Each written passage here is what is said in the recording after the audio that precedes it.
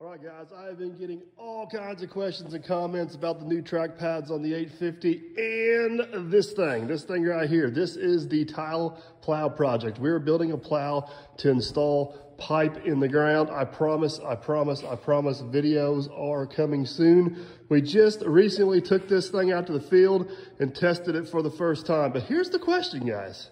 Is it back in the shop for repairs, or is it just back in the shop for some finishing touches? Comment down below. Let me know what you guys think. And I promise there are some awesome videos coming on building this thing, and you're gonna wanna subscribe because seeing this thing in action is a thing of beauty. Catch you guys then.